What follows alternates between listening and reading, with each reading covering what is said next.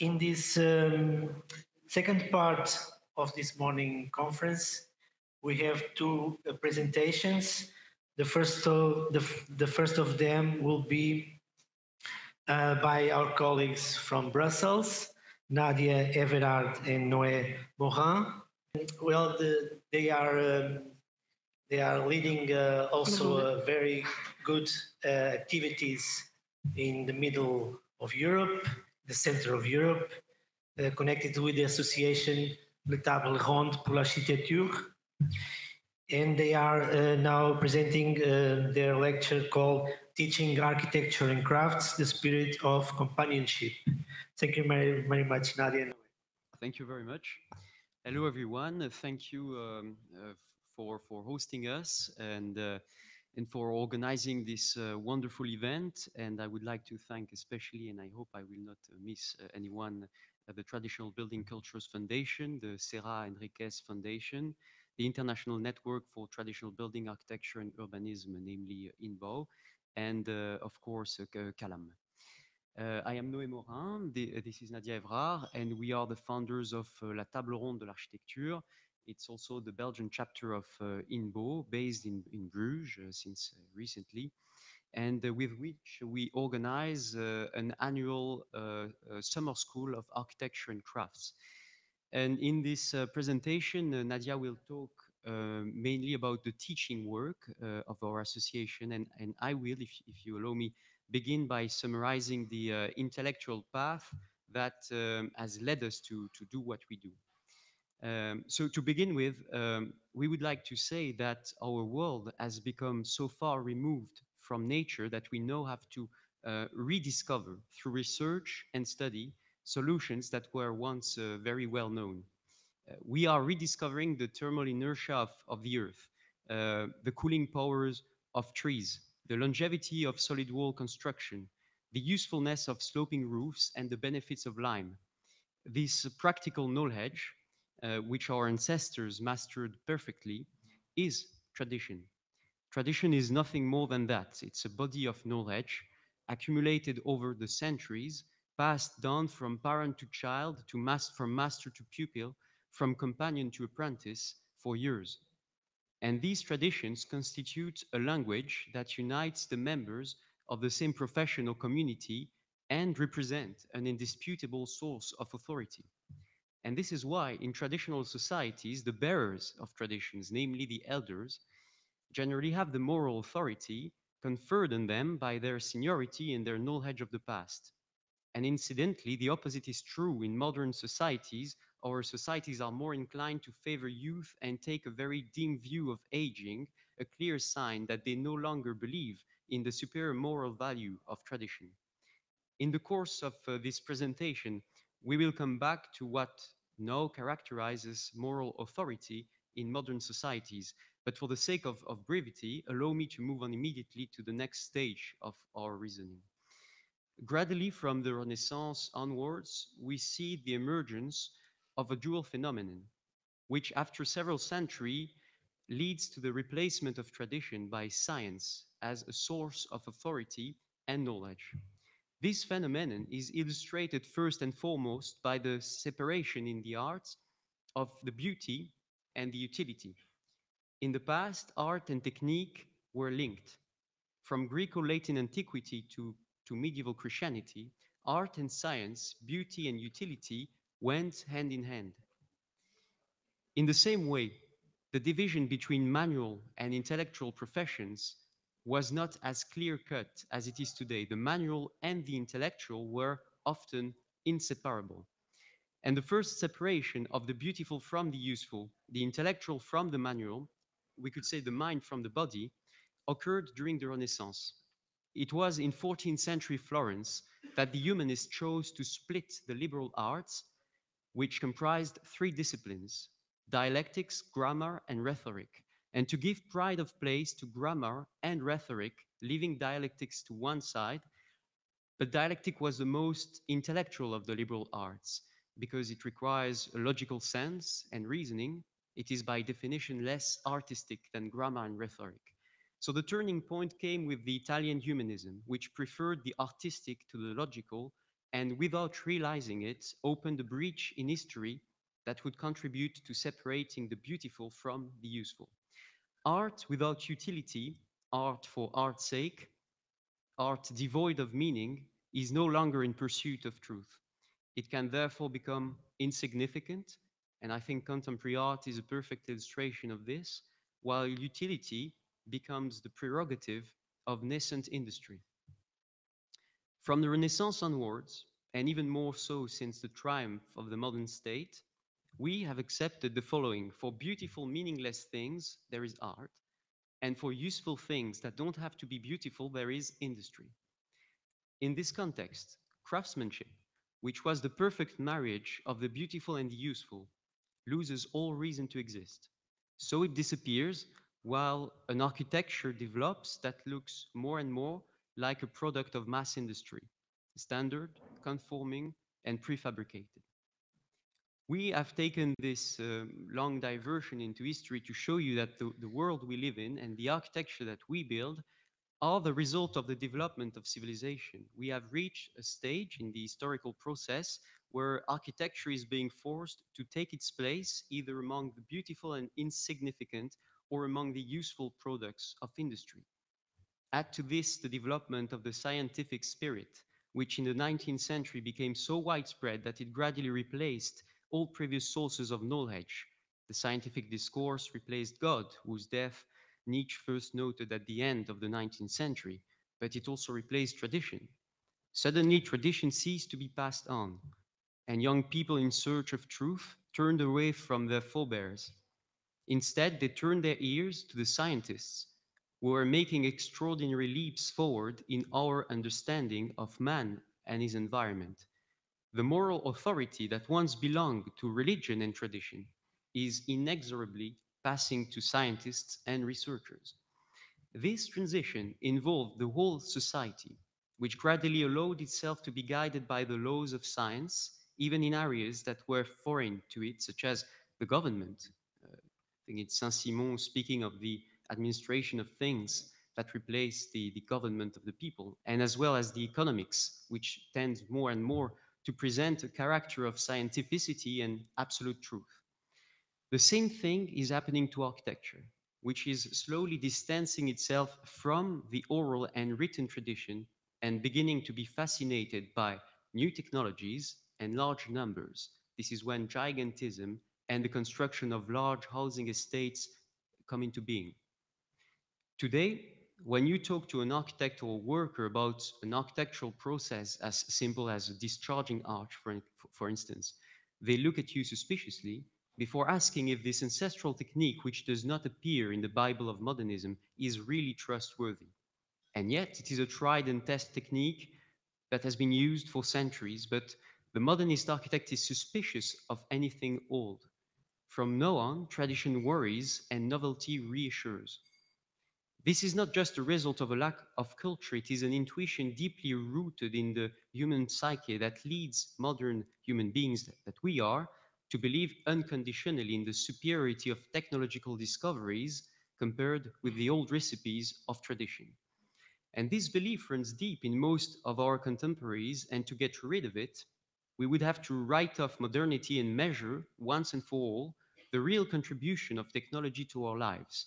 Because very often, the technology responds to problems that it has itself caused. But it's not the purpose of this talk. The purpose of this talk, after telling you that we are the fruit of history, is to present the modest solutions that we have developed to rediscover and teach traditional architecture.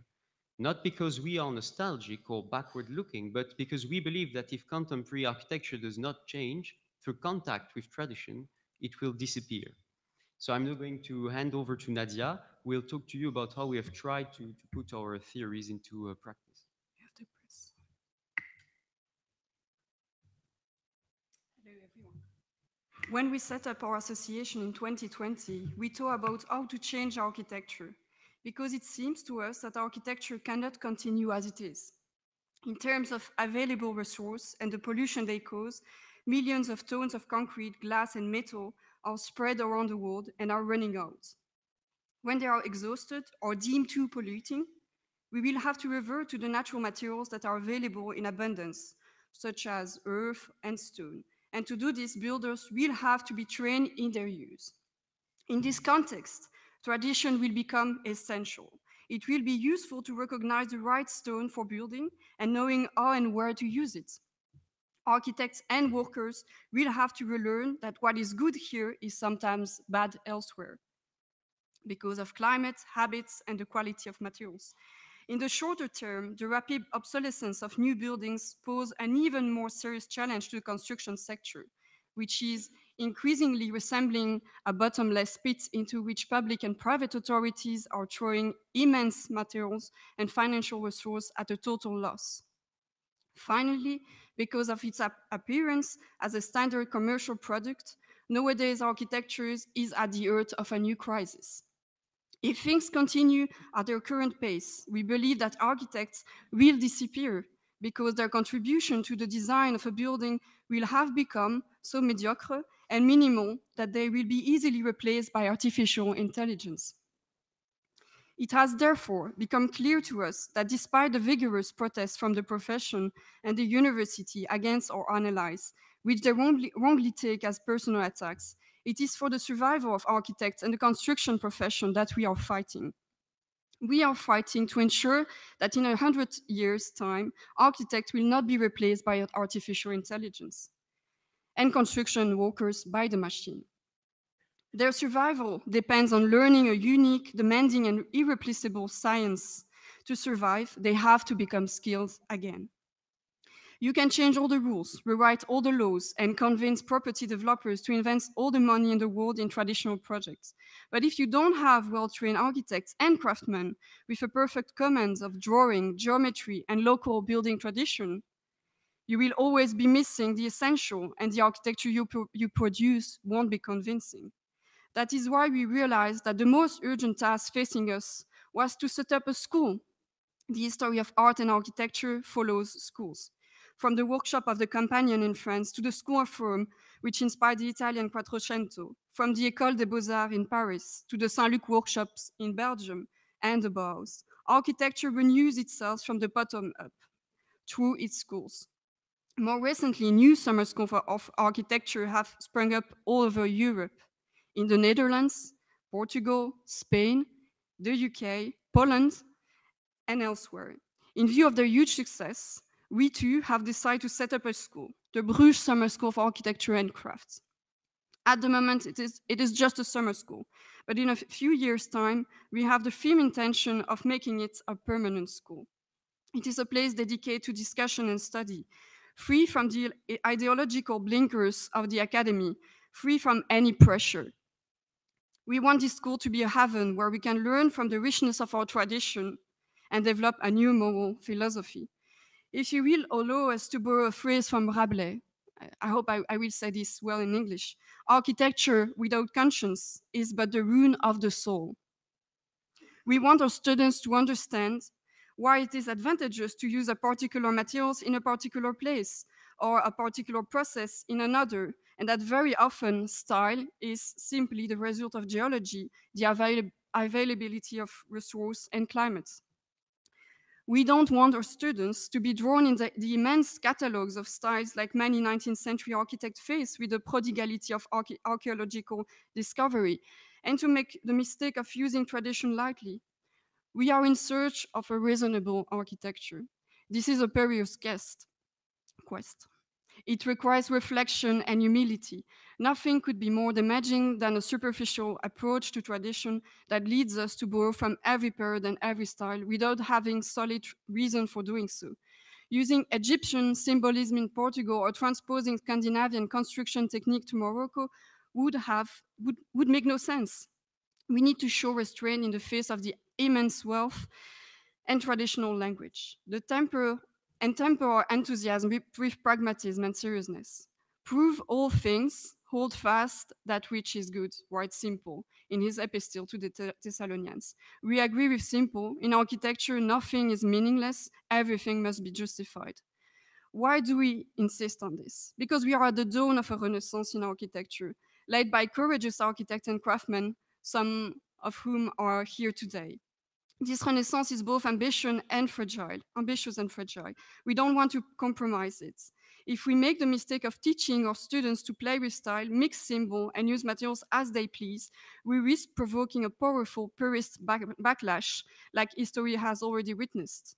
The advent of modernism at the beginning of the 20th century is not unrelated to what Auguste Pugin called the carnival of architecture that prevailed at the beginning of the 19th century. We must not overlook the powerful driving force of purism and the hatred of abundance and profusion that lies at the heart of modernism.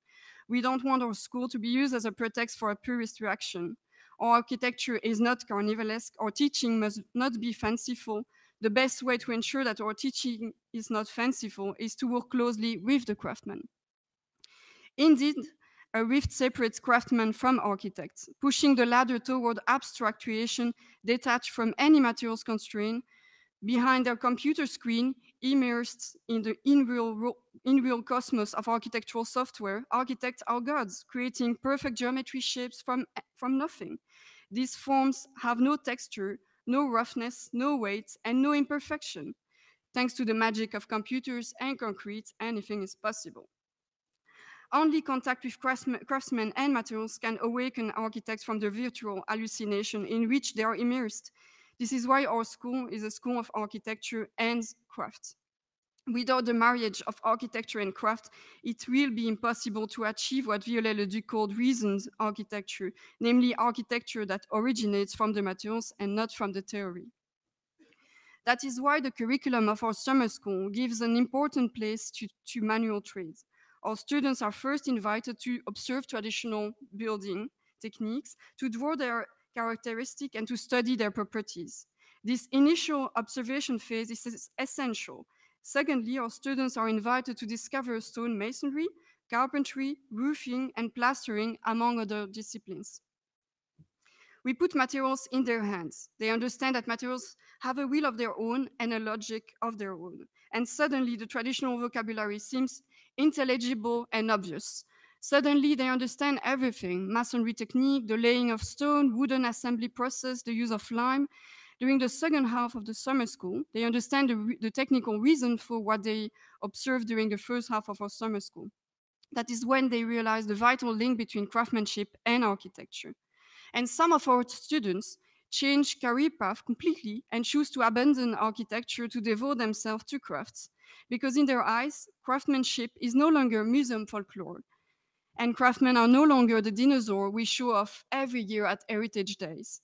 By the end of our summer school, craftsmanship has become for them the source of all architecture, and craftsmen the holders of priceless knowledge.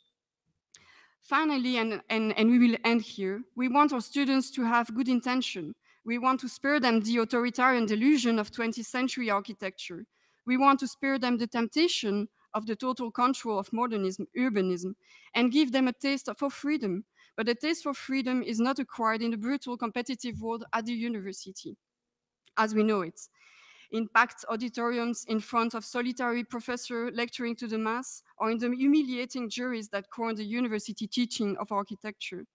The students at this university are taught a false freedom that consists of saying, fuck the context, do what you want. But as you know, freedom requires order, and that order is the vocabulary of tradition. If you don't learn this vocabulary properly, which is the basis of architectural language, you won't be free. For our parts, we believe that freedom is acquired through contact with one's peers, with a school that is benevolent and conducive to discussion, and through the transmission of a language that should enable each student to be perfectly free and not find himself obliged to speak the impoverished language of modernism for lack of anything better. That is why the spirit of companionship is with us every step of the way. The spirit of companionship is first and foremost the solidarity of a group working together. Anyone who has ever cut stone or shaped wood knows that in order to build a wall or a framework, all the workers have to do their individual jobs properly if the collective wall is to stand up. Craftsmanship based on the solidarity of the parties involved compensates for the solitude of the architects. Through craftsmanship, it is not the ego of a single individual that is expressed, but the success of a group. To shine, you have to make others shine. A sculptor will always be able to derive a certain amount of glory from his personal contribution to a cathedral, for example. But when it's finished, the cathedral will be the culminating expression of collective genius. And that collective genius, on which the pride of a group rests, will be the basis of a new community. What we are trying to achieve on our modest scale at our school in Bruges, through manual work and the teaching of tradition, is to create a community. In a world increasingly marked by individualism and the triumph of social Darwinism, we need to create islands of solidarity and mutual support. More important than the teaching we provide, what strikes the students during the summer school is the relief of having found their place within a family. And this family is the closest thing we have to the spirit of companionship. We will end here, so as not to be too long, with a short video of our summer school. And we are, of course, open to all your questions after the video. Thank you very much for listening.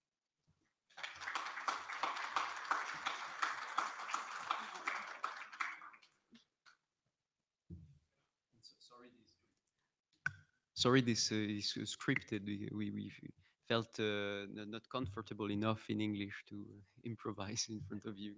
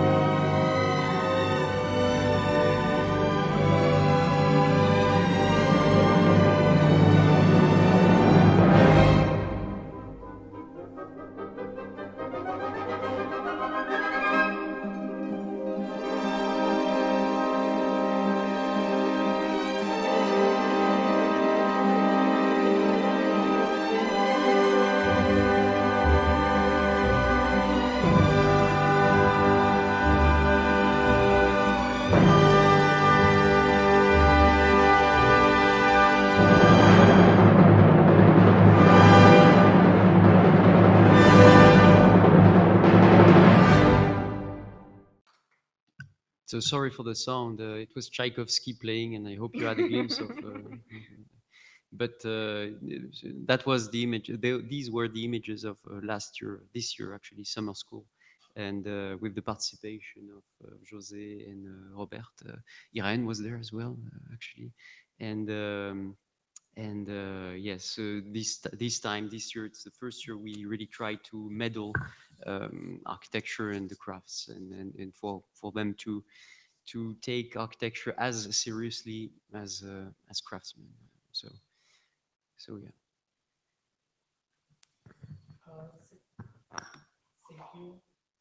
Thank you, Nadia, Noé. Any question, please?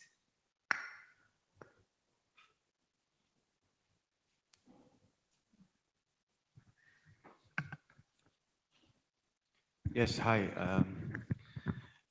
It seems that you guys have said all what needs to be said regarding traditional architecture, but I have a question. You mentioned man-made versus machine-made. So my question is that what makes a man-made stone column more valuable than a machine-made one?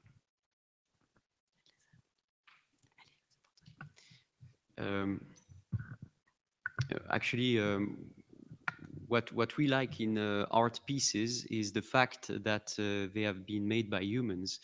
Otherwise, we would have very little interest into going to museums for seeing Joconde or any major paintings that have been realized by a machine, for instance. Although this art piece made by a machine can be as perfect as the Joconde itself, but what we do like in arts, and I think in crafts, is the freedom, the possibility of failure that expresses through the artist's work, and so I think that if art and the crafts are becoming made by machines tomorrow, we will have very little interest into their production, and we will very easily allow them to become standardized product, because our interest primarily goes, I think, into the human work behind, not the aesthetic perfection of the work. I think also when you look at a piece of crafts, what's also amazing is all the love, the time, the passion that has been made in real things. All of this cannot be achieved by machines. Can only be made by human. So I think it's also, personally, when I visit, a building that just transcended me, it's not only because of the beauty, but also, all that beauty, when you think about it, the cathedral, for example, is of that collective work, that collective human work. Every piece is made to work with the other one. But because you were talking before us about religion, and the spirituality behind this, I think this is also very important. All the symbolic behind, the intention, the time, but the love, the love behind craft. It can only be achieved by human. That's just, yeah.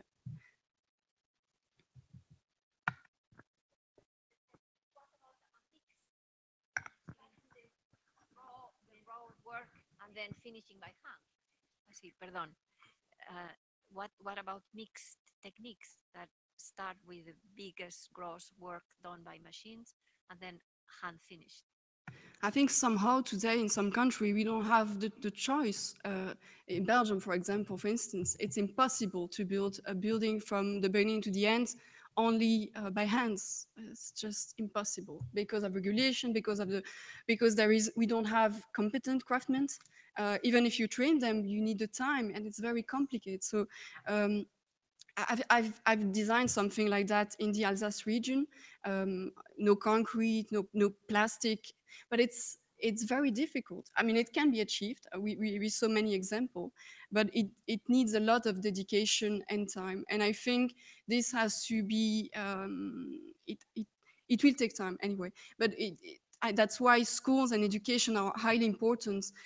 I think we don't have only to train architects, but we have to have more craftsmen and competent craftsmen, because as you were saying before, we are taking a lot of time, as an architect or master builder on site to explain to the craftsmen, workers, as we are calling them today, how to do things, because often tradition have just been losses. So we need school, I think, that are not only for architects, but also craftsmen, that it's an holistic approach of the architecture. And this will help us to do something better. But about the machine, what you were saying is that today, for the structure, I mean, for example, in Belgium, if we want to build somehow traditionally, it will never be perfect because of the time we are living in. Bricks are made by machines. I mean, we visited most of the brick factory in Belgium. They are made by machines. Doing brick by hands, that's just it's just not possible. So that's one thing. But then it will be laid by hand. That's the first step. It's already very good if we manage to do that.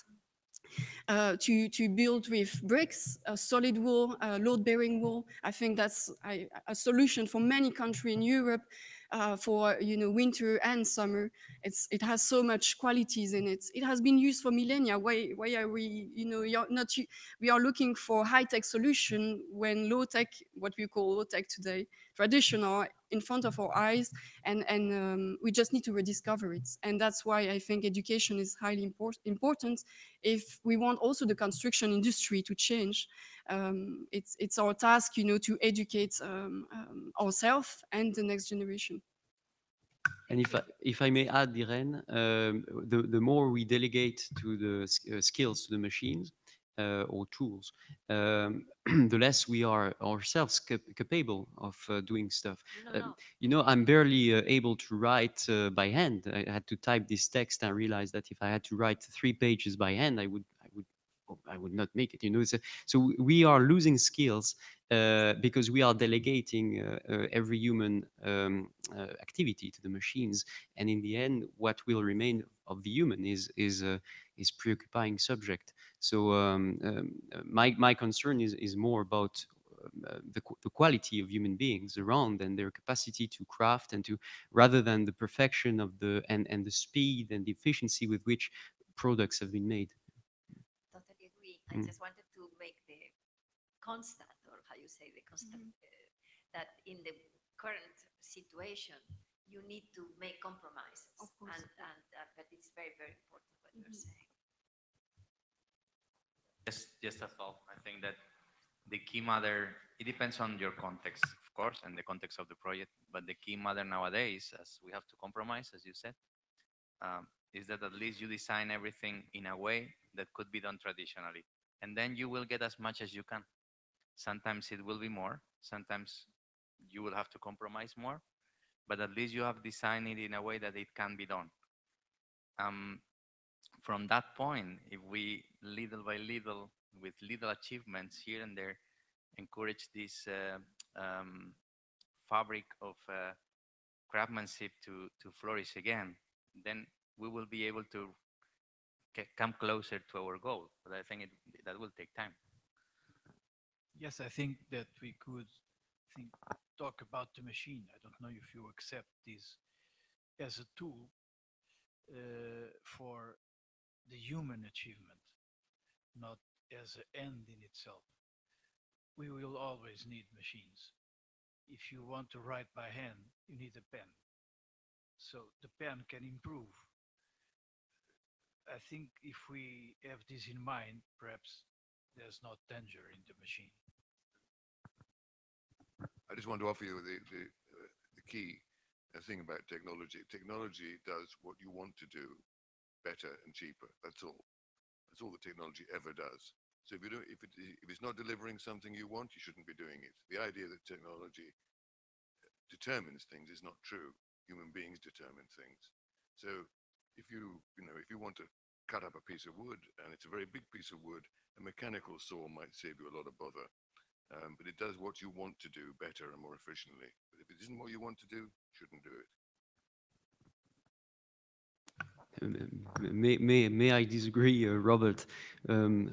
Because personally, I'm a big reader of Lewis Mumford, whom you know, the American historian, and saying that technology is not neutral in the sense that if you start using certain techniques, and we see that in construction, if you start giving it away to mass production, prefabrication, on concrete, and then there's a point to which past which you cannot go back, and or very you have it takes a lot of effort to come back to old techniques, because first you have just forgotten them, so you have to reacquire skills, and you are not free to do something that you are not able, that you don't master. In the end, it's not doing something you wanted to do. That's all. If you don't want to do it, you shouldn't do it. It's really very simple. Yes. And if it's taking you to the wrong place, then don't do it. But if it's useful and not taking you to the wrong place, then you do it. It's fundamental. Technology just does what you want to do, not anything else. Better. Yes. That's what we try to do, actually, but we live in a society which has a general movement that is more and more technological, and at one point we find it very hard to refuse certain inventions just for the sake that we find that they are morally not good, So there's a trend to ever increasing technology presence with very little consideration on the moral changes that it brings about in human nature and stuff. And sometimes we feel that we are trapped because we cannot just refuse the progress. Presented with a new mechanical contraption, turned the engineer away and said, "No, I need to feed my commons. In other words, I don't want your machine because I need to employ people to feed them." So it really, back then, technology was being rejected because it was not serving the right purpose. Yes. Yeah, if I can come back to that example of brick factories in Belgium, because I mean, the association is based there. The problem is that, as you know, if you use bricks in your country, you have bricks of different kinds, they are cooked differently, and you are putting them in different place depending on their cooking, depending on their consistency, and so on. The problem with manufacturers today is that they are like making bricks disappearing. They are becoming smaller and smaller. Just cladding, it's not structural anymore. So for that, I think the problem is the profession of architects and the education that does not teach solid wall construction anymore. But also the product, if you want to do traditional architecture, even with these industrial products made by the machine, you cannot have the variety that you used to have in traditional oven, the new kiln. And that's also our problem, is that I agree that sometimes the machine can really help in your work, but at the same time, for the sake of at what ends. We've done, like during the summer school, a workshop on stone cutting to make an arch with the students, and I mean, I'm doing craft every day because I do ceramics, and I'm an architect by profession, by teaching, yeah. So for me, it's something very important. I cannot live without it. But Noé, for example, and most of the students who went there, they discovered like what doing something with your hand can bring, to humans, and you cannot imagine. You cannot imagine the quality it has without doing it once, at least once in your life. You have to do it. You have to carve stone. You have to do some woodwork, because when you found the qualities of this, it changed your life completely. And you cannot build with concrete, with with industrial materials anymore. It's just impossible. There is something really intense, something very special with craft, with using your brain and your hands. It's difficult to describe in English. It's even more complicated. But yeah, one advice I could give, because with this school, this is something we try to achieve, is educate, you know, in drawing, geometry, but also practical knowledge for craftsmen, but architects. We are not a university. We are not a school with a diploma that is recognized by the EU or by the state. People who come to us, it's because of their passion. They want to learn something that will change their life. Often it does. And I would say this for young and older. But an advice would be that if you haven't tried craft, could be, you know, craft doesn't, it's not only related to construction, but when you do it once, you understand why it's so important and why we need to maintain it. We need to make it alive, and that it's not, as I said, something that stays, you know, just in the Heritage Day, that we are looking as something, you know, very special. It has to be part of our life again. And I think something in the human spirit, I mean, there is something very dark in our age. I mean, I would say personally, I think there is something very dark. And I think human would gain so much by rediscovering the qualities of working with their hands and sometimes going away. I mean, I have a computer, I have a phone, you know, I'm using the machine because less as possible. But I'm trying to do as much as possible craft when I have time, and it's yeah. I'm just talking for nothing now, but it's very important. So yeah. I just want to clarify what I was talking about was what I think that in the education and schooling programs, absolutely you have to be radical and go back to manuality. I was the theoretical question about what happens in the practice, which is probably out of subject as hors sujet, no? Yeah, but it's relevant for exactly, yeah. what happens after. So, but you are here to remind our youth or our people that it was like that, it's still possible, and that they should go back to learn at least how to do it. Exactly. For example, we will not, you know, in Bruges, we will teach our students how to build a Cyclopean foundation, but we will tell them that, I would say, most of the time, the craftsmen, I mean, yeah, most of the crane workers, they don't know how to do it. Craftsmen, most of them don't know how to do it. So you will have a concrete foundation, but that's a little thing. If you manage at least to have a solid wall, you know, in Bruges, for example, solid wall construction methods, pitch roof, a wood carpentry. If you know, it's step by step. I know that it's very complicated, and I practice it. So and lots of you are practicing it. So I know it's not that simple. I know that in some country there is less regulation. The access to natural materials is more easy. You have also people. But somehow we have to be radical, I think, in the teaching at least, if we want, you know, those students to really believe in it, to really understand why it is so important, and then to do their best. And it will never be perfect. And maybe at the end of their life, at the end of my life, I will be really proud of one building that is, as I think, you know, something that will last for generations. This is the purpose of, you know, is to share something beautiful to the others and not just for ourselves. So, yeah. Thank you very much, Nadia and Noé again. Applause for them for great work in Bruges and in the context of the summer schools, in the context of this network